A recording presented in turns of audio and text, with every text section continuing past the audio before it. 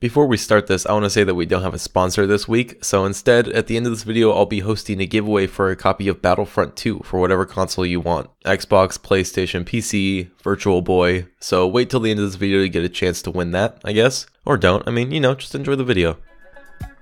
Before George Lucas announced that Disney had bought Star Wars for $4 billion, he had been working behind the scenes with the makers of Robot Chicken to create a Star Wars comedy show. Over time, this unreleased TV show has been panned by people all over for its quality. And even though it was cancelled and never saw an official release, let's look into what happened and why this show was hated by so many. Okay, conference. Who should I take to the prom? Todd is totes double plus cute. No, Maya. My fake dad might approve of him. What about Kip? Yeah, I should totes date Kip. Okay, let's talk about Star Wars detours.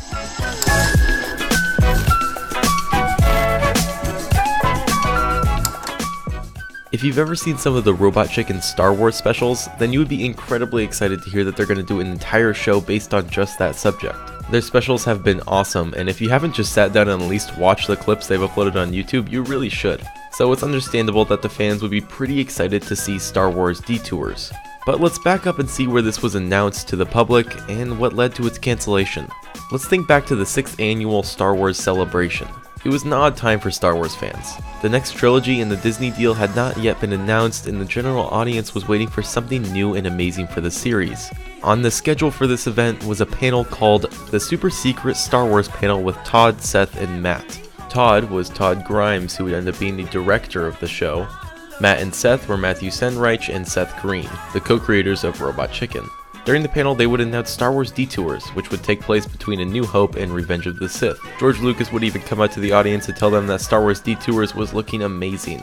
After this, they would show the trailer for Star Wars detours, and the audience was wooing their heads off. How's my nose look? Oh! But in the end, the series that they were promised would never happen. But before we look into how it was cancelled, let's go a little bit farther back in the Skywalker Ranch and what was going on behind the scenes that led to the making of this series.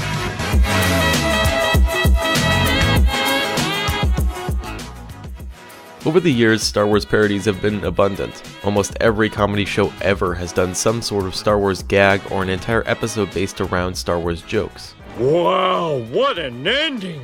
Who'd have thought Darth Vader was Luke Skywalker's father? Thank you, Mr. Blow the Picture for me. George Lucas had been watching this for years and years, and he actually took it really well. He was not only just okay with the fact that people were making fun of his property, but he was encouraging it.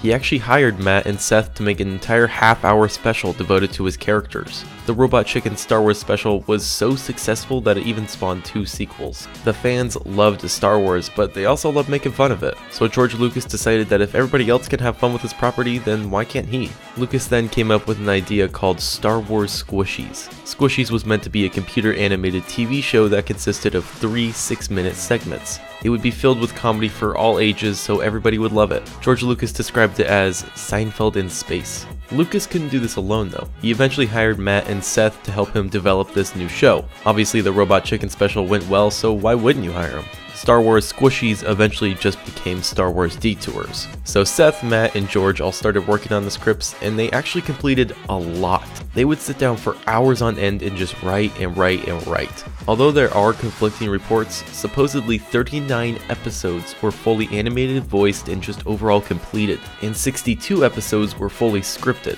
That's an insane amount of episodes created for a TV show that had yet to find a network willing to broadcast them yet. They must have had a lot of hope in this show. They even got a ton of the original actors and actresses to reprise their roles, like Billy D. Williams as Lando and Anthony Daniels as C-3PO. I usually try to keep my opinion held in until the conclusion of the video so everybody can form their own opinions as I present the information given, but I can't help but just be disappointed with how this one ended up. Seinfeld in space sounds amazing, but this was not executed well at all. If you've watched the clips that have been released, then dear god, it's just painfully unfunny. And if you think that the Robot Chicken writers can do no wrong, then I think you'll be happy to hear that maybe they weren't fully responsible. Apparently George Lucas was the one who steered most of the humor and constantly threw away ideas from Seth and Matt. You can tell that a lot of it seems like childish or prequel kind of humor, which isn't surprising since in the end it is a kids TV show, but I can't help but think what a wasted potential. But hey, if you think Star Wars Detours is funny, then that's totally cool. Humor is 100% subjective. But now that we've discussed what was going on with this show, let's look into what happened in the end and how it was eventually cancelled.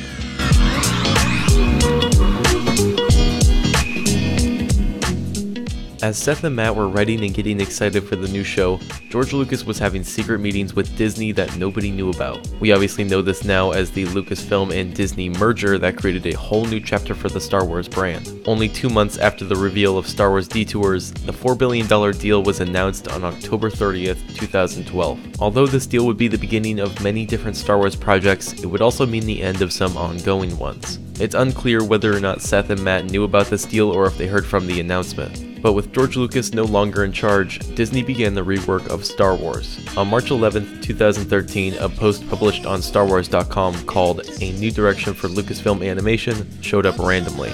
This post announced the cancellation of the Clone Wars animated series and the postponing of Star Wars Detours until a later date, which is Hollywood speak for. After that, we have no idea what went on in the writer's room. Seth Green has repeatedly stated that Star Wars Detours will eventually come out, but Brendan Hay, the head writer for Star Wars Detours, has a much different idea of everything. Brendan went on to state that, "I think our window was very brief. Detours made sense for the franchise at a certain time. Now you have The Force Awakens and all these new characters. We're not as relevant."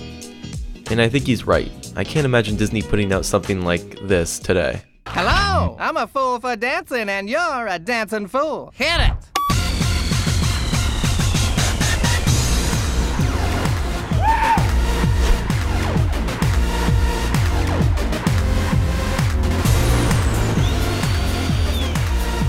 Although I've shown my distaste for this series, I'll give them some credit.